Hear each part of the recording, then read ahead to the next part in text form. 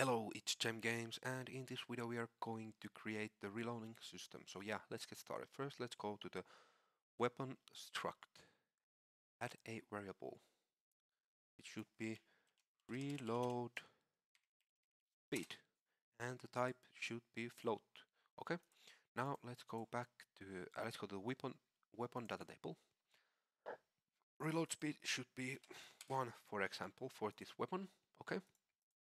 Now let's go here and let's go to the set weapon stats, and from here the reload speed we should set it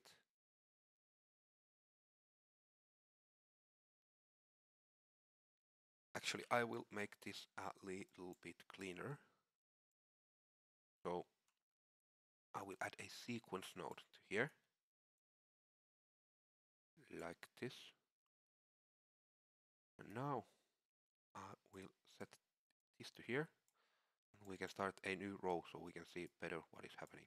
Okay, now we have to connect this to here. Okay, and I will also remove the weapon data text from the start. Okay, reload speed, and yeah, all good now. Compile and save. Now let's go to the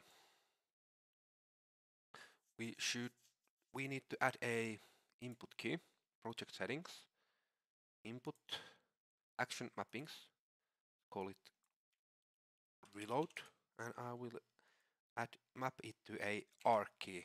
Okay, let's close this. Now we want to go here and get the reload reload action event, and from here we want to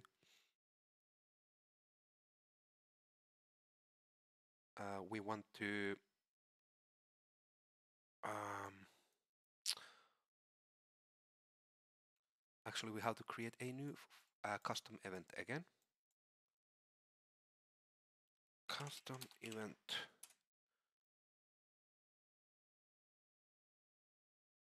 And it should be called reloading or something like that. I don't know why I said it that way, but yeah. And now let's go back here.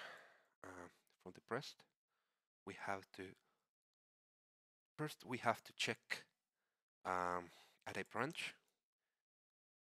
We have to check if we can reload, and if we can, we have to reloading. Call this. Okay. Now we have to create a new function called can reload like this, and from here we have to get ammo clip ammo no get ammo total current, this one, and if this is greater than 0, then we have to and boolean like this, and we also want to check if the ammo clip current is less than the ammo clip max. If it is less than that, and this is this, then we have to add a output here, connect this to here. This should be called return value or something like that. Okay. Now we can actually make this a pure from here. Okay. Now we can close this and go to here. Now we can get can reload and connect it to here. If we can reload, then it will start reloading. And now we have to go here, reloading. We want to add a timeline. And let's play it from the start. Compile and save. Let's call it a reload anim TL. Now I will open it. I will make the length 1 second. Add a flow track. Now I will add a, and now we have to add a one key to here, one key to here, and time, let's make it for example 0.1, and let's make this like 1. Now let's add another, this should be like 0.5 and 1, and one more 0.1 and time 0.9, and now we want to add one more, and this should be time 1 and value 0. We want to make these, yeah, like this. And actually, no, we don't want, we want to add it here. Okay. And now we want to add a new track, add event track, and we want to add one event to a time 0.5 and value 1 to here. Okay, compile and save. And now we can close this. And actually, maybe we would want to rename this to a ammo update, for example, so we can see it better. It has a pin ammo update here. Okay, and yeah, we also want to add get the reload animation timeline. Get set play rate. Okay, like this. Connect this to a from the start. To here we want to get the, and now we want to connect the reload speed to here. So if it's 1, it's 1 second, and if it's 2, it's 0.5 seconds. You can also do it like this. You can get the divide, connect this to here, add 1 here, so it divides. And you can change this name to reload time. So if you put 1 here, then it should be 1. If you put 2, it divides it 1 by 2, so the play speed is 0.5, and the time that it takes to play is 2 seconds. So yeah, but we will now do it this way, or I will at least. Okay. So yeah, and now we want to get from the update and set relative location, weapon mesh like this, and now we want to split this, and set relative rotation I meant. Okay, and from the update we want to split this, and now we want to lerp from the X. A should be 0 and this should be 90, and it should be added here. And now we also want to,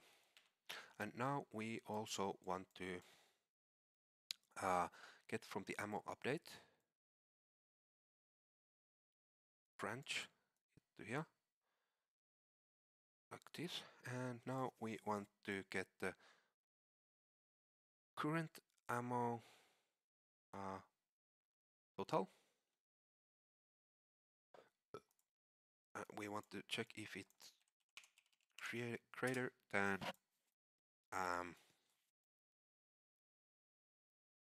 ammo clip max minus ammo clip current.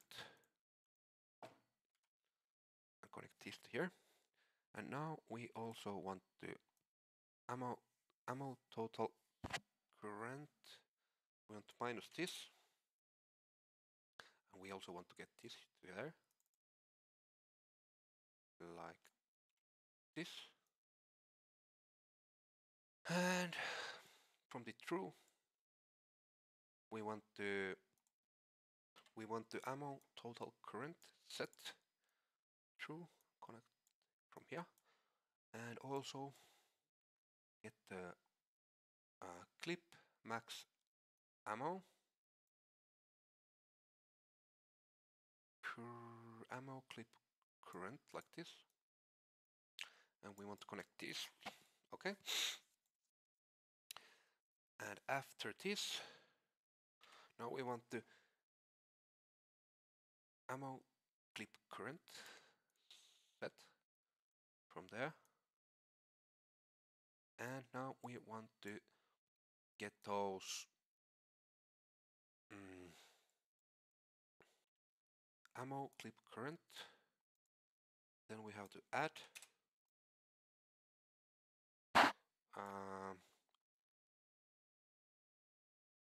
ammo total current there, and then ammo total current, set it to 0 afterwards. Okay, and okay, let's try if it works. Oh, I did something wrong. I think it's the I connected this to a X. I think it should be on the Y. It's still not working. Okay, let's try the set. I don't remember how this was. Okay, I will have to check it. Oh, now I actually remember. Okay, so yeah, I actually had to connect this to AX, but this new rotation jet should be, we have to go to set weapon stats, and from the weapon data rotation, let's go to here, promote it to a variable, weapon data rotation. It can be called that way, I don't care. And now we can get it to here, split it, and get the set from it. Now it should work. Okay. Okay. Now we have to do one little adjustment to this. Okay. Now we just have to add a variable called variable reloading or reload or is reloading, maybe that way. Okay. I will move it close to the is areas. And here, if we can reload this. Okay. And now I think we also have to call the stop firing action, so it doesn't create any glitches. Okay, it's reloading, and when the reloading is complete, from here we have to set the is reloading false again, like this. Okay, now we have to go to the ADS. We can to here input action ADS. We have to add a branch here and get the is reloading. Not, oh, it's actually not boolean, and connect it to here. So if we are not reloading, we can ADS. And then do the shoot also, input action fire. If the ammo is greater than 0, and we are not reloading, and boolean, connect these, let's move these a little bit further away, and now let's connect this to here. Now it should work. Let's see, if I reload, oh, if I shoot, I reload.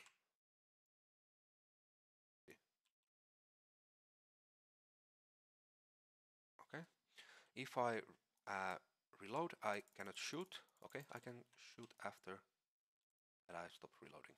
Okay, and if I reload, I cannot ADS.